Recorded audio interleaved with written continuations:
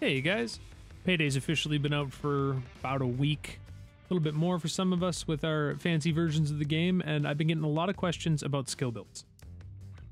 So today I'm going to walk you through what my stealth skill build is set up for. I don't think there's a lot of variety with current points for where you're going to put your stuff.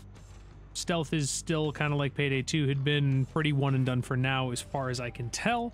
Hopefully in the future we will get more skill lines added into the game, which will give us more variety and more options. There's also probably some stuff in here that I haven't even found yet. It's just like, oh shit, that one interaction's really cool. But just to start you off, in the Infiltrator tree, we ace basic Infiltrator. Basic, whenever you successfully pick a lock, kill an enemy with a throwing knife, you gain refresh rush. Aced is whenever a guard starts detecting you, you gain rush. This, plus the next perk, Quick Fingers, as long as you have rush, a successful lockpick jiggle will immediately pick the lock, so you can get it in one tap, allows you to lockpick in front of guards. This is absolutely fantastic. You can pick into the back of the secure Capital Bank, for instance, right off the bat while the guard looks at you, not a problem, just walk right inside. You can pick the very beginning of Rock the Cradle straight in through the front door to walk in. It's just fantastic for stealth, and I recommend picking it up right away. If you're brand new to the game and you're really low level, these aren't the perks you'll start with. I will get to those when we get down there, but these are very important. It's something you will pick up fairly early on in your journey to 21 skill points. I have Bagger. As long as you have rush, you bag loot 50% faster. This is just nice to have, especially if you're doing some speed running like I have in Rock the Cradle. Give yourself a little bit of rush, pick the object up quicker, saves a little bit of time. It's not super important though, and so if there's something else you actually wanted to do with your skill build, you could totally afford to get rid of Bagger, especially after, say, the transporter perks start to come out here soon. This is one you could do away with pretty easily for some better ones. A little bit further down in Escapist, I like to take basic Escapist. You can get rush for sprinting for 3 seconds. This is just a really good way to get rush when you're not near any kind of civilian or guard to quickly pop out and get it. Super useful if you're waiting for a hack just to rush around a room really quickly and get rush. I also take Swift. It just increases your sprinting speed when masked by 10%. It's just useful to have extra speed whenever it's available to you. You may as well take it. I like extra munitions. This is toss-up for whomever is looking at the build. I like this because I use throwing knives in stealth to distract guards, make them turn around, walk into certain places. It gives me a lot of freedom to move around my obstacles when getting a heist done. So I take it for the extra 2.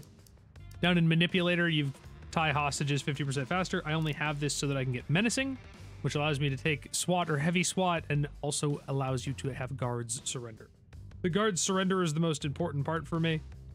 If a guard is being a problem in a map, you can just yell at them and you don't have to kill them. This only matters if you're doing a pacifist challenge. For the most part, killing them is just easier. Easier to hide the body, put people around wherever you want them to be. That said, I did use this to get the Spec Ops achievement in Sky, just because you don't actually have to kill them. You can just tie down 2 separate guards. Gives you a lot of control over the map. Allows you to get the Pacifist achievement fairly easily. I like taking this. I'm not using it for the loud, I'm not using it for the SWAT or anything like that, but this does allow you to take guards, and under normal circumstances, guards don't surrender to me. So whether that gets changed in the future or not, for now, I'm taking Menacing. Grifter and Hacker are super important trees. Grifter, as long as you're masked off and within 1 meter of a civilian or employee, you gain rush. This is great for maps that you don't mask up on.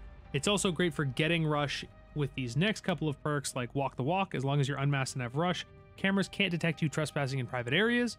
This is fantastic for Golden Shark, for instance. If you can get to the 2nd floor without having to put your mask on, this allows you to pretty much freely run around the 2nd floor and complete all the other objectives. Cameras don't care, civilians don't care, and there's a lot of civilians to bump into to just get rush automatically from the first part of Grifter. Also, social engineering. As long as you're unmasked and have rush, employees will ignore you performing illegal actions. This is great for maps like Dirty Ice. It allows you to rob the entirety of the front room without putting your mask on. So long as you're looping the proper cameras and paying attention to the single guard that's out there, you can steal everything in casing mode and run it around to the back. Pretty cool. I like this talent a lot. Open mic, radios are 50% faster. That's just nice for the few times you actually have to answer radios. Slippery, after getting cuffed by a guard, you can break free of by lockpicking the cuffs. This isn't super useful in a lot of scenarios because you shouldn't be getting arrested anyway. It also immediately masks you up when you lockpick the cuffs. But I will say that this is a part of my speedrun strategy for Rock the Cradle. If I don't happen to get the the radio hack off on a guard. It was super quick, and he cuffs me. It's cool. I can still do this, continue on for my like 1 minute and 30 second speed run right now. It's quicker to not, but it is something that does help. It does have its purpose. It can help you not completely lose a run when you get caught somewhere you're not supposed to get caught. It's just kind of nice to have. Hacker, this right here, these two, this is where your first couple of points should go if you're just getting skill points, you're brand new to the game.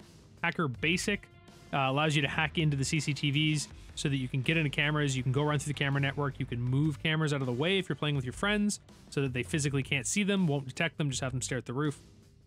That's awesome. ACED allows you to get 2 run times and overload cameras so that they explode. The overloading doesn't matter if you play on overkill like I do, and you probably should be because you'll be learning better habits by playing on overkill than you will playing on lower if you're stealthing.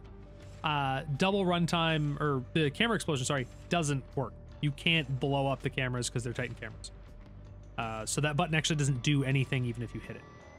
But it does give you a second runtime, which is really important for secure loop.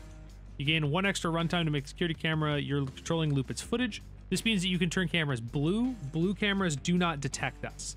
They still rotate back and forth, but they don't do anything. A map that this isn't 100% true on is Golden Shark. If you loop a camera there, it has Cerberus Core as its modifier for overkill.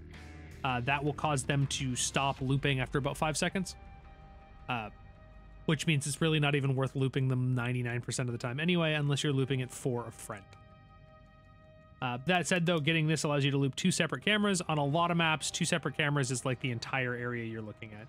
That is super useful if we're looking at a map like Under the Surface, because Surface Art Gallery has got 40-something cameras, 44, I think.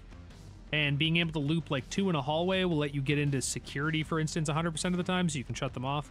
That's just great. This is where I would put my first couple of points for sure.